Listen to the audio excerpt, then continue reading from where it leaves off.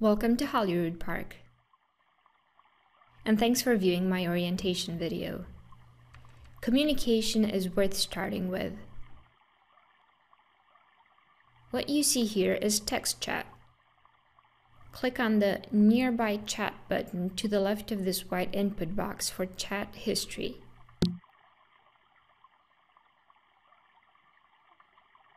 You can move this box around your screen, and you can also resize it to see more or less. This chat is open and anyone can see what you're saying. Polar Moon says, "Hello, this is local chat." This is how you chat with those avatars that are near you, as Polar Moon just did with me here.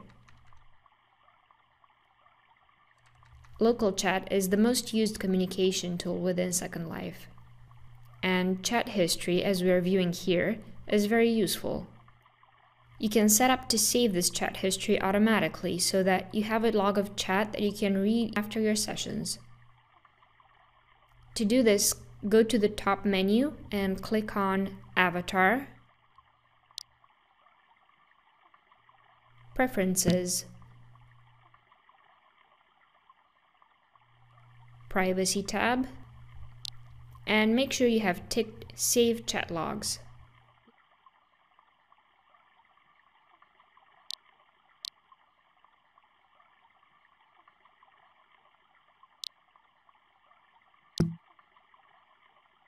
We can also chat privately using instant messages, or IM for short. You can instant message an avatar that is right beside you, but also one that is far away in Second Life. You can even IM an avatar that is offline. By default, they will see your messages in email, and also see the IM when they're next online.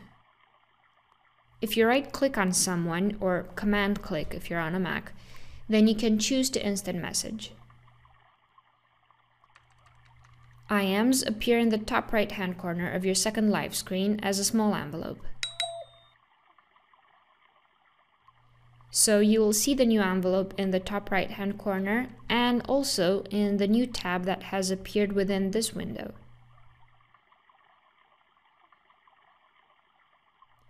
To return to local chat, click on the Nearby Chat tab.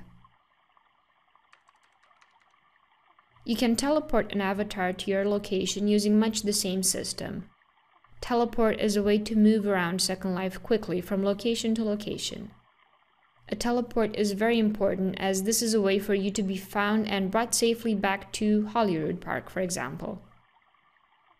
So, teleport appears once again as a small envelope in the top right of the screen.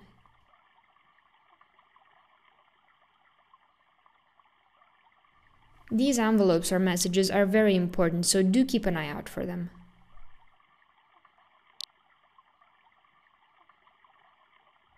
To recap, this is how you communicate with Second Life. Nearby Chat is not private and the avatar needs to be beside you, or Instant Message, which is private and the avatar can be anywhere in Second Life or even offline. Thanks for watching.